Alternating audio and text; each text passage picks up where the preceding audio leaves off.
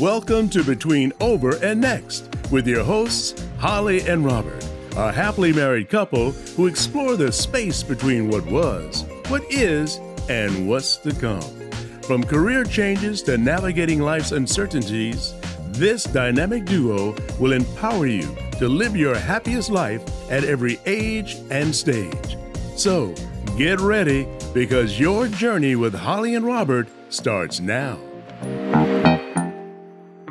Hello, everyone, and welcome to Between Over and Next. Hi, Holly. Hi, Robert. So, another guest from way back when. I like how you go back into our archives and pull out from that archive guests for our new podcast. Well, they're the best. And you've done it again. Thank you. Well, they're the best of the best. And this is one featured guest that I was persistent in inviting her to be a guest. Carol Bruess is a PhD. She is a relationship social scientist, an author, a speaker, and a radical encourager, Robert. Yep. She has been on TED Talks, but she was on Wedding Podcast Network. That's right. On Lovecast. On Lovecast in February of 2008. Something that really matters to us collectively is having happier, healthier, strong, loving marriages. Yep. And relationships. Mm-hmm. And that is something we want others to learn more about, because there's not one quick fix or one thing that makes relationships survive and thrive. No, it's clearly a combination of things, and there's no one combination that unlocks the secret to a happy marriage. I think different marriages require different combinations of things, and there's more than one way to make someone happy. I think that people need to look upon this as something that is definitely attainable.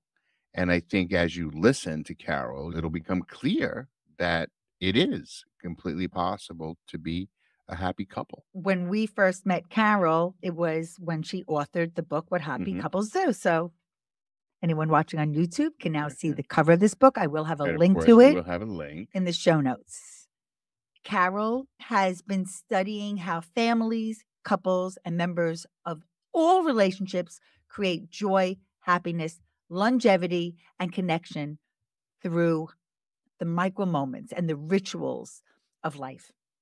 So, meet Carol. Hi, Carol. We're so happy you're here today. Oh my gosh, it's good to see you both again. Thanks for having me. I'm so happy we're reconnected. And I knew when we started this podcast, Between Over and Next, I knew I wanted you back. When we started Lovecast on Wedding Podcast Network and your book came out, What Happy Couples Do, it was a perfect fit. And 16 years later, it is still something so important to all of us regarding having stronger, healthier relationships. Is it 16 years? You heard me right. Oh my 16 gosh. years. We were kids back then. When we met, when you published and authored What Happy Couples Do, I knew I wanted you to share more wisdom about that, because at the time we were all collectively married. What was that? 1992 to 2008, 16 years. Mm-hmm. So Yep. 16 years later, we're all married 32 years. No, I can do that math. Yeah. I mean, that's really pretty good, right? Yeah, we all are doing the work. That's why, because it's loving, work and investment, and we're doing it. And so I'm happy to be here today to hopefully inspire others to keep doing the work. I loved your TED Talks called Are All Relationships Messy? I watched it a few times. You said there was no drive-through marriage or minute clinic for family drama. You also said research shows that we all can live longer if we attend to the quality of our relationships. So I would like you to tell everybody a little bit about your background and your specialization in being a relationship social scientist. Oh, well, it's my favorite thing to talk about, next to talking about my kids and my husband and my dog. So I'm sitting right now in central Minnesota. I am a scholar in residence at the College of St. Benedict and St. John's University. So we're up here in central Minnesota, St. Joseph, Minnesota. Anyone who's ever been to our beautiful state. My background here, my home office, is a little bit of reflection of how I got into this work. My undergraduate work was in art. And then I transitioned to a master's and a PhD studying the art and science of relationships because I'm so fascinated by all of the research. I mean, of course, my own experiences, but the research which shows that the single best predictor of not only how long we will live, I mean, soak that in, the single best predictor of how long we will live, but also how joyful, how happy and healthy we will be is the quality of our relationship. My PhD work was in this area, focused on marriage and family and these little moments. What the evidence shows, just these little micro moments that make all the difference in how our relationships are going to evolve. I feel like I have the best job in the world because this matters to everyone, right? I like how you phrased it, the art and science of relationship, because there really is that component, the science, that we know that there are certain things that happen, physiology that goes on, and that there's that part that we have still yet to shape, and that we have the potential to shape based on who we are as individuals and as couples. And I think in order for there to be a successful relationship, I think there has to be a balance between that art and science of any relationship. One of the other metaphors that I really embrace and we try to live and I try to teach often is that marriage is an ongoing conversation, and conversation is an art. The art of wanting to make sure that all people in the conversation feel valued, are heard. It's one of our greatest needs as humans, is to be a part of something bigger than ourselves, to be in relationship with others. So this notion of marriage and family being a lifelong conversation that's never over and gives us the opportunities when we don't do it well. Because even those of us who study communication, who invest our lives in flourishing marriages, aren't going to always do it well. So conversation gives us the chance to say, you know what, can I do that over? Or I want to say that a little differently. And what a great lesson for marriage, right? The do-over. You mentioned micro moments and rituals, which was featured in your book, What Happy Couples Do. And it is something that is part of your DNA. So as a relationship researcher, you've highlighted the importance of small interactions or micro moments in relationships. Can you share some examples of these rituals and how they build joy and connection in long-term partnerships? It's one of my favorite questions, Holly. So I'm glad you're asking it. I'm going to just provide a tiny bit of context without going into a lecture, although it's tempting. When I first started sort of excavating and attempting to dig into sort of the core microdynamics of what creates the best marriages and the best relationships across all time and space and cultures, I came upon this notion of relationship ritual. And what started to intrigue me is this notion that all of us as humans are drawn to ritual because rituals give us comfort. There's a predictability in them, and ritual is all about meaning. This notion of these micro relationship rituals, when we think about them, we have to think about the fact that if something is important to you and me as a ritual of connection in our relationship, in our marriage or our friendship or our family, it's because we've given it meaning, right? Rituals of connection for couples are so profound because They are these little moments that exist in all of our relationships, whether we name them that or not, that give us just this little chance to connect with each other and to say to each other, you matter, or to turn toward our partner without having to say, hey, I'm attempting to connect with you now. We have hundreds and hundreds of rituals couples have shared with us over the years. For instance, one couple shared that they make sure that at the end of the day, when one comes home from work or whomever gets home first, that they just set everything down and they hug each other for at least 20 seconds. And if it gets cut short, like 15, 16 seconds, the dog or the kids or whatever, interrupt, they're like, nope, we're counting to 20.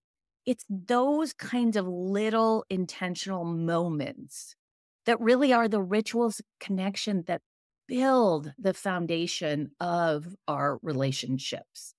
And often we don't recognize how powerful they are until they're gone or we stop doing them for some reason.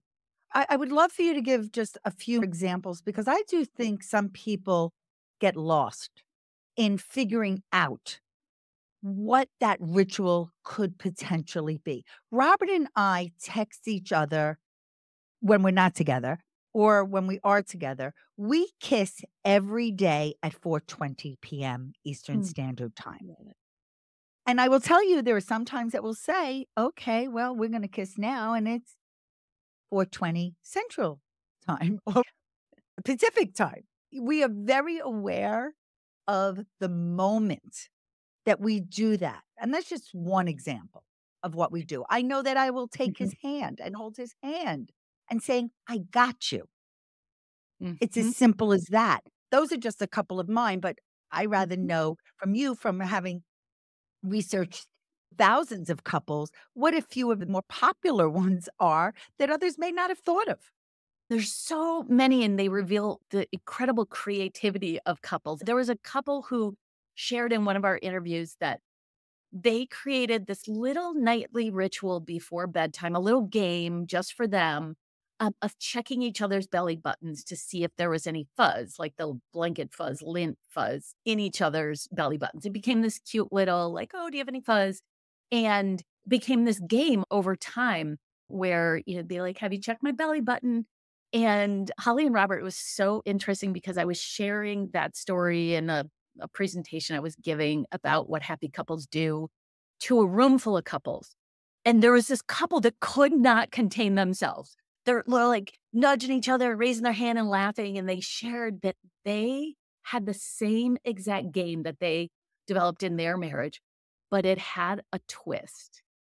They kept the fuzz in a little jar. As a keepsake. I know. And what I love about this story so much in this ritual is that to say this to a group of couples, most of them are like, ew, or like when I share it with my students, they're like, disgusting. And what it reminds us is that what's disgusting to you as a couple or not that interesting, not a moment of connection or turning toward, has great meaning to the next couple, right? So it's how we choose to continue to invest little moments of positivity, little moments of joy and meaning that we're weaving together with each other. There was another couple that were in a tight budget. So they had agreed we're not going to buy each other anniversary cards or birthday cards because it's like, $3-4, And so they would go to the corner store together or Target or wherever, and they'd walk through the card aisle and they each pick out a card that they would give to each other if they had the $5 to spend. They'd come together in the aisle and say out loud why they picked that card and what they would write in it. I love that because it also gets to the notion that these rituals of connection do not have to cost a dime. They don't have to be date nights.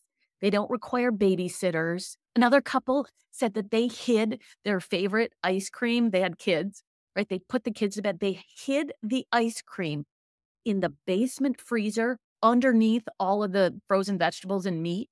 And after the kids went to bed, They met on the basement floor and ate the ice Their cream. stash, their ice cream I stash. love that. And then they just talked, right? It was the only moment in their day when it was quiet and it was a connection moment. Why is that so important? Why is playfulness so important?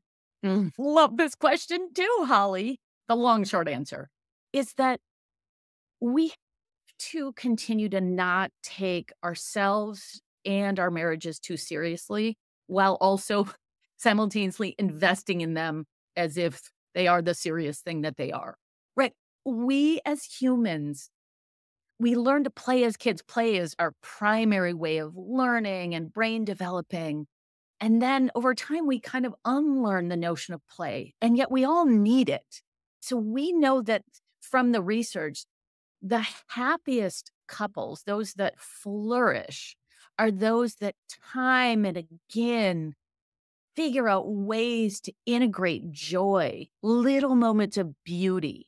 So if play isn't the word you want to use, what are those little moments of delight? There was a couple who shared when they went grocery shopping or on any errands, they had this little game where they parked the car and they got out of the car. And the minute the doors closed, they raced to see who could get to the front door first. And they giggled. We know now more the physiology of that too. A shared delight means a shared set of endorphins in your body. And then you get to share it with each other. It's a powerful moment of experience. I always say that it's never too late to have a happy childhood.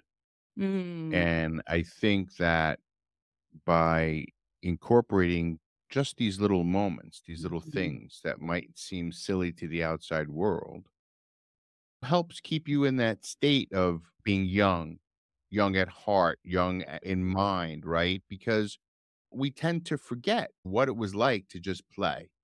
We love to go bowling. We love to play card games and board games. Just like we did when we were kids. We stopped into a whole store that had a whole wall of games that were geared not to children, but to adults, Mm. whether it be puzzles or something like that. I think that tied to childhood. And one of the things that you talk about is the whole nickname thing and the secret language, the inside joke that we've all done and experienced that all originated from childhood. Right? Yet we seem to forget that as adults. Absolutely. I'm glad you brought that up because it is the most asked about study that I've ever published. It started as my master's thesis published in 91. And it was this very simple study based on the notion that private language exists for all couples, whether it's a nickname or some word that has meaning just between you and me as a couple or in our family, or if it's something more elaborate, maybe it's a phrase to help us resolve conflict. But we all have this kind of private language. And this original study that my graduate advisor, Dr. Judy Pearson, and I studied looked just at private language and its connection to marital happiness. I talk about it in my TEDx Minneapolis talk. What we found was that the couples who had more of this private language were also happier. I mean, it was a pure correlation, but when you zoom out on this research and the body of research, which looks at how important rituals of connection are for couples, it all makes sense because these moments of language sharing are little moments of ritual. And they do a whole host of really profound things for our marriages. They build a connection. They bond us. They say to the other person, I know you in a way that no one else does. They often are playful. In decades of research, I've collected a lot of data, me and colleagues, and the nicknames that people will share for their partners are just, if they don't make the couple laugh, they will make everybody who's listening laugh. They're so creative. Puddin', Peeper, Poochie, Pookie, Pooh Bear, Bunny Doll, Patty Pooh, Buttercup, Corn Chip, Colonel Sanders, Love Cheese, Big Daddy Rabbit. They just go on and on. And a lot of couples also develop nicknames for each other's body parts. For many couples, intimacy, sexuality is hard to talk about. So the nicknames help, but it's also playful. People were naming each other's private parts. They were naming sexual intercourse and sexual activity. So I give couples a lot of credit for finding joy in the language.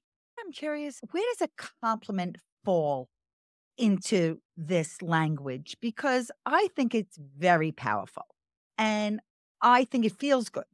And I mean both ways. You look handsome today. Another ritual is he loves when I play with his beard. Nope. And that's only for you YouTubers to see what I'm doing right No. now. But when he says to me, you look beautiful, or you look so young today, and I take that as a compliment because I feel young, age is just a number.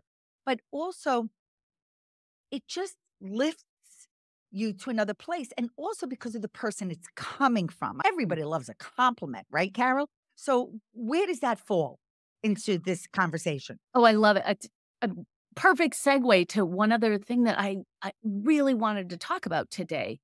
So I'm often asked by whether it's an 18-year-old student, right? I work on college campuses, or couples that have been married 50, 60 years, or everyone in between. Like, Carol, what do I need to know about having a flourishing relationship? And I love the question, right? Because it means that people want to know and want to do the work. And what I would say, if I had to only pick one thing, is I would say our marriages, our relationships need daily deposits in at least 3 areas. Daily deposits. And deposits mean you're doing this intentionally. One is affirmation. You were just asking, why does it feel good? We all want to be appreciated. We want to be seen and valued, and especially from the person we've committed our lives to. Because over time, what we tend to do in marriage is we start to take each other for granted, right? We come in, we scan the environment for what's not going right, or we notice that our husband's chewing with his mouth open. That's a just random example, not anything to do with my honey. But imagine if we just committed to twice a day, scanning the environment and just saying one thing, affirming the other person, honey, your beard is so trim. Thanks for dropping off the packages at the post office. Those little deposits of affirmation will do more over time for your marriage, right? Because they add up. And they seem like, oh, does it really make that much difference? Early in our relationships, we tend to do a lot of that, and then it dwindles. The second thing, so our relationships need these 3 daily deposits. The second thing I would say is these little doses of kindness served up with big doses of grace. So what that means is being generous in noticing what's going well and offering to assist. Esther Perel, everyone's favorite marriage therapist, says it this way. She reminds couples, and I'm quoting her directly here. Let me first say what I do appreciate about what you do before I dump on you the whole list of stuff that I don't think you do. As we serve up this kindness and affirmation and do so gracefully, then we can talk about the things we need to have done. So it's very interesting because we tend to give ourselves a lot of leeway, and we tend to not always, or as often as we should, assume the best intention of our partner. And the third thing is our own self-talk. And I think that this is one of the most under-talked about secret weapons of relationships. It's a sneaky little but powerful thing. And it's so sneaky because we forget that our own self-talk is with us 24/7. We've had it since conception. And the sneaky thing about our minds in marriage is that how we direct our minds has the power to ruin our marriages or propel our marriages to greatness. So we have to change our own narrative as we notice and shift the way we say things to ourselves about our partner, about our relationship. We're able to start practicing a more positive narrative. A very important tip for couples is if you're in the heat of an argument and you're flooded with emotion, taking a break to bring your emotions down, right? To unflood is key. What's key is when you go off to take that break, not only telling your partner, right, I'm going to come back in 5 minutes after I calm down, but while you're doing whatever you're doing to take the break, is noticing how you're talking to yourself. Are you over there taking your break, thinking of all the arguments you're going to come back with, or about how angry you are, or all the things that your spouse did wrong? Or are you going away for that 5 or 10 minutes or walk around the block and saying to yourself things like, we are on the same team. Let me say out loud to myself 3 things that my spouse really does do well. I think this is just such a key thing that we're not talking enough about, is the notion of how our own narratives profoundly affect how we come to interaction. It's interesting when you say all of these things, because what I think about is we're demonstrating behavior to not only each other, but to ourselves and to the people around us. Mm-hmm. Because one of the things that we focus on Between Over and Next is legacy. I keep thinking about our kids witnessing how we interact with one another. And that becomes so important because that's how they'll learn. Mm-hmm. Because there's no magic big textbook that comes out how to have a great relationship. It's not like that. It's that accumulation of all of the things that you learn, that you take in shape, that helps make your relationship. So I like to think about what we do as something that we're not only doing for ourselves, but something we're demonstrating to our children. See, Amen. this is how it's done. And it's funny when we're talking about, secret language, like we always used to joke with the kids that we're going into the bedroom to have a meeting, right? Because we See, worked at Carol home. knew what we were Well, doing. we worked at home. So for us to say, oh, we're having a meeting. And it wasn't until they were probably middle school that they kind of got like we're going to have a meeting. And to this day, we still joke with them that we're going to go have a meeting. And they cringe as if they were 12 years old. And it's the funniest thing. I love, love, love that you brought that up when you talked about those daily deposits, particularly with the self-talk. I think it's really important to have self-love and also to be able to exhibit love, whatever your love language is. We both say, I love you to each other a lot, and we mean it. So is there something behind that saying I love you part? So here's the thing. We all want to know we're loved. I love that both of what you're saying here is going to tie together really neatly here, because how our family of origin, or the family we grew up in, right? Our family is our first communication classroom. How love was expressed there, not always, but frequently, is how we feel most comfortable receiving expressions of love. So it could have been that your parents or grandparents or whomever, given their cultural background, given their way of being, they expressed love by getting up at 5 a.m. and scraping the snow off your car and filling it up with gas and making sure that right? And so it might be hard for that person who now is a partner or a parent to really be verbally expressive, to say, I love you. I love you. What I think is most important for a family and for a marriage is that you're able to meta communicate about what you need in terms of expressions of love. If someone's filling up your car with gas, but you're just like, that's just gas in a car, it doesn't mean anything to me, over time, you're not going to feel loved. And so I think talking about that is key. How do I feel loved? How do I need to and want to have your love and appreciation expressed to me? Because once you can figure that out, right, then it's like, oh, I see.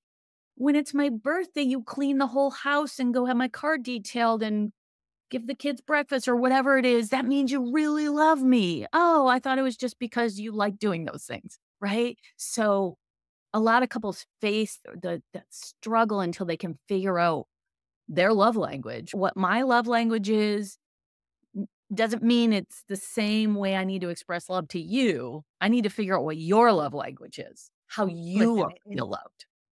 it's not one size fits all. I Yep. get that. I really do believe a lot of what we're talking about trickles over into other relationships and friendships, not just necessarily partners and couples. Mhm. Can you share a pivotal between, over, and next moment in your marriage that required change or growth? And how did you navigate that with Brian? Mhm. Yeah. I mean, we're all going to face these moments, right? And sometimes you don't know how you're going to handle it. And we had a big one a couple years ago. And what's really interesting because we have different approaches to how we navigate hard things. And this one we really had to do together, right? I'm the one who needs to like run and scream and talk to my friends. And he's the one who needs to think quietly and whiteboard about it. And I want to talk to my friends and scream and vent. And he needs to remind me that we have an NDA about this situation. So what we did was we came up with our own little private language, and it was a mantra because it was a very stressful time. And our mantra was, now we know, right? And so when either of us were like kind of spiraling over here or here, and it was stressful and there were tears and we are trying to navigate this together, we would just either hold hands or look at each other or just text each other. Now we know, right? Because we knew now what we were dealing with, and we had a sense that, okay, right? We know now. And it said so many other things too, that we're going to get through this together. I love looking back and seeing how we did it pretty gracefully. Kudos Thanks. to It you. doesn't always happen that way. No. So let's shift gears for a Mhm. moment from personal pivots to professional pivots, because your career has spanned academia. You're a professor, you're a speaker, you're an author. All of these things have made you who you are today. Yeah, it is interesting looking back, which is such an important activity as we look back to look forward. And one of the things I always try to do is surround myself with people who will challenge my thinking and ways of being, and whether it's people I know or writers or authors. Maria Popova, who's an author, she writes the free blog. I love it. It's called The Marginalian. And one of her posts last year shared her sort of profound life lessons, and she adds another one each year. And there's one that always sticks with me. And I think it really does represent my professional pivots over time, especially as I enter this, 33, 4 years of being a professor, an author, a researcher. And here's what she said: be generous. Be generous with your time and your resources and with giving credit, and especially with your words. It's so much easier being a critic than a celebrator. Always remember there is a human being on the other end of every exchange and behind every cultural artifact being critiqued. And I love this notion because I am, as many of my students would tell you, I'm a radical encourager, right? I tend to be very generous with my attributions and my praise and encouraging others. But I've come to this point in my professional career and life to be realizing that generosity is really most pure when it feels like it's stretching you a bit beyond what you feel like you can give. And I'm not saying like empty yourself in service and all that, because we have to fill ourselves up. But what I am saying is it's something I wish I knew a bit earlier, right? This wisdom that, for instance, marriage is never 50-50, right? Some days it's 99-1. Some days it's 80-20. But we always have to be as generous as we can with our thoughts and our words and our actions, because we're going to need that too. And not only because we're going to need it, but that's been part of my evolution in thinking. It's not protecting as much because I don't like criticism. I like open up the course evaluations, always holding my breath, but this notion of being generous. It's just been a significant professional pivot. I love what you just shared. What advice would you give your younger self, knowing you wish you knew this sooner? Mm. Like, what is it that you have to be more aware of as a younger person today? That it's all going to work out.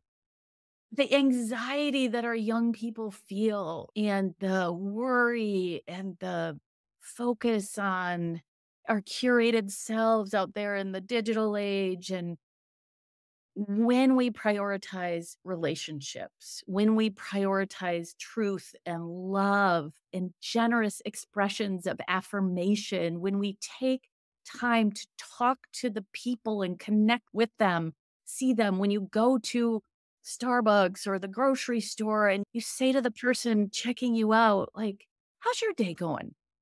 And really want to know the answer. Those are the things that the best of the best research in the world shows are what will predict our long-term health and longevity and wellness. And so I just wish my younger self knew that and or believed it, right? That it's all, it's really so basic. Yeah, belief is powerful. Mhm. And it's not only what you learn in the classroom, it really is a life lesson. So you said digital age. That Mm. word says an awful lot. We've got a lot going on now that makes it harder to maintain closer face-to-face relationships. I'm grateful we're able to record this together with the technology because you're in Minnesota and we're in New Jersey. But what advice do you have for trying to balance that digital and in-person interactions? Mm-hmm. And this is an 8-credit course in itself, but we're going to keep it to 20 seconds. And here's the thing. I am an optimist, and I think we're at an incredible inflection point where, for instance, most parents and grandparents are realizing that, wait a second, maybe my 8-year-old shouldn't have a smartphone. Maybe social media isn't the greatest thing. I'm actually sitting here. It's always with me. Favorite new book, Jonathan Haidt's The Anxious Generation. I think every parent and grandparent and teacher, every adult should read this, because it's evidence-based and it gives us solutions. So prioritize face-to-face conversation. I mean, this is great. Zoom is great. Phone calls are great when you can't be with people, but we have to prioritize face-to-face micro moments where we are with each other, because we have a loneliness epidemic. We're not talking to our neighbors. We're doing self-checkout at the grocery store. When we're around the table, we're sitting on our smartphones. And I'm not saying it's the kids or the teens. The adults are even more guilty than the young ones. Teenagers are begging their parents for more attention. When in the history of we see ever it have all the time. all the time. We Yeah. gotta come back to the basics. And the parents and the grandparents and the caregivers were the adults in the room. So we have to create the sacred spaces, whatever that is. No phones in the kitchen, all phones parked on the table. When we're in the car together, no phones. Sit and look out the window. You don't have to talk to me, but kids want that structure. They need it. We're modeling it for them. And it's one of the most important things we can do, simultaneous with something we talked about earlier, which is modeling for our kids and our grandkids, the littles that look up to us, how to have respectful, loving, equal partnerships within our marriage. And It's be so important. mindful and intentional. Those rules do need to be made about putting the phone away wherever you are, and or making those plans to be in person whenever you can. It is so meaningful. So what's next for Carol Bruess? Are there any upcoming projects you want to share with us that you're excited about? Tell us what's next. What's next? Well, I am working on a huge book project. It's been 5 years in the making. I can't say a lot about it right now, but in 1 year from now, people should have it in their hands. It's with a team of people that I have the great opportunity to lead. It's inspired by a young woman who died in a car accident way too young, but lived a life, her short life, one filled with art and empathy and dialogue across difference. And so one of my commitments at this phase of life is to help bring people into dialogue where there has been great difference, whether it's political divide, long hurts, estrangement, because I do believe, and Maria Popova, as I was mentioning earlier, shared this wisdom as well, that we have to expect anything worthwhile to take a long time. And even though this book project has been taking a long time, I think it's going to be beautiful and meaningful, and it's meant to be inspiring for anyone going through anything. So look for that. And I've been committing myself in our community here to helping us learn how to disagree better, because I think we need to do that with empathy and respect and in dialogue. And part of that's slowing down and wanting to hear people's story, right? Because we all have a story. We are so happy that you shared yours with us today and you enlightened us. And we can't wait for our listeners and viewers to tune in and to know Carol Bruess the way we know you. I am just honored to be here again and to see you both after all these years. And thank you for doing this work. It's such a gift. Thank you. Thank you. Thank you. We're really grateful. And we look forward to having you back when you do release the next book. You can count on it. I will respond to those emails. Terrific. Oh, Great. Be well, We everyone. appreciate And you. invest in your relationships. Thank you so much, Carol. Didn't you learn a lot? I did. Just when I think I can't learn anything else, I go ahead and I learn some more stuff. I love when we share the things that we also do. There's got to be couples who do those things and don't even realize that they have a ritual that they do. If you go to the dictionary, big book dictionary, to define what a ritual is, what would you say? How many times do you have to do something before it becomes a ritual in your mind? That's a good question. I would say probably 10 times. Yeah, I would say that's probably between 10 and 20 times something would become a ritual. One of the examples she gave is like being in the card store. And I think we've done that. Yeah. I think we've been in the Well, card store just and said, think you know about what? it. I could show you card. 10 cards. Say, listen, I would buy you this card. I would buy you this card. Right, because those card writers are so smart. Yeah. They say the things that you, but not all cards are something I'd want to give you. There were just No, some of course not. that I would love. And I used to love something that we used to do a lot What? when we went for shop kicks. Tell everybody what shop kicks Oh, is. yeah. It was an app that was one of the only that back then that did it. We're doing it for like 10 years, bro. Okay. Maybe longer. Maybe I'd have to check. But it's one of these apps that you go, you earn points I'm going to put a link by in the going show into notes. different stores. And we would go into stores and you would earn points just walking in the store. And you would also earn points scanning items in the stores. All right. Some kind of like a scavenger hunt. But the to best find the part items. is these points equal dollars. Right. And we would get gift cards. They would Best Change Buy the and points. Target and Wasn't it thousands of dollars? yes, because two of Hundreds. us, over $1,000. But we had so much fun doing that. Yeah, it was an adventure. And we found the stores that allowed you to get points just by driving past them because the sensor was near their front door. So we would drive by in the convertible. Remember, we used to hold did. the phone up. Another thing I was thinking that Carol said that I really like, and it really was something that I think all of you should think about, is that NDA with your special someone. Mm-hmm. There are some things that just need to like stay in H2. Yeah, of And course. no matter what things look like on the outside, who really knows what's going on behind closed doors. Right. I think as you grow as a couple, there becomes a deeper understanding of what the boundaries are. There's nothing that's off limits between the two of us and what we can talk about with each other.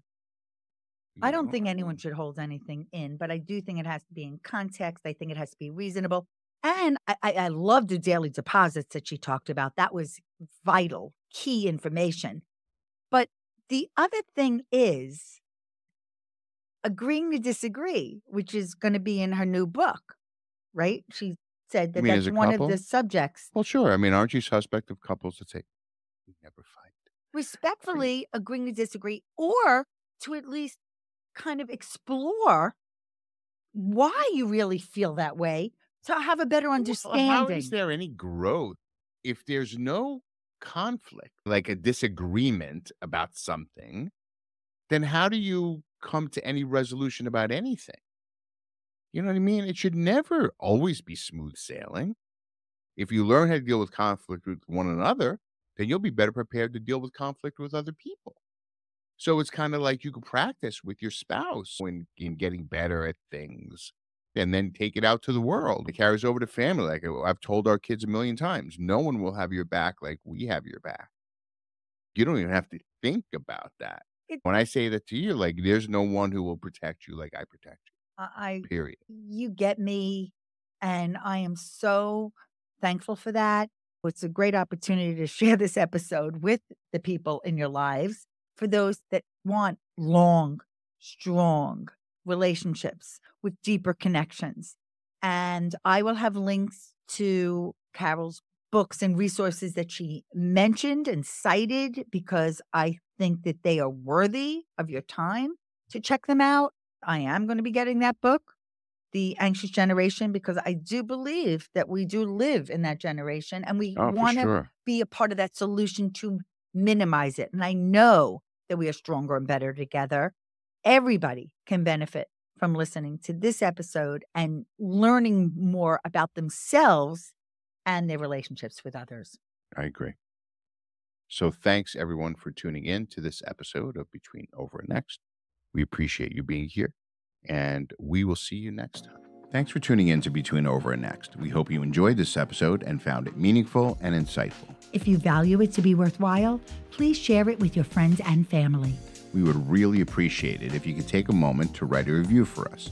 Your feedback will help us continue to create content that resonates with you. And don't forget, in the show notes, you can find all the relevant links mentioned in this episode, from accessing free downloads to visiting our website and more. If you have any questions or comments, we would love to hear from you. Simply send us an email. Our email address is hello@hollyandrobert.com.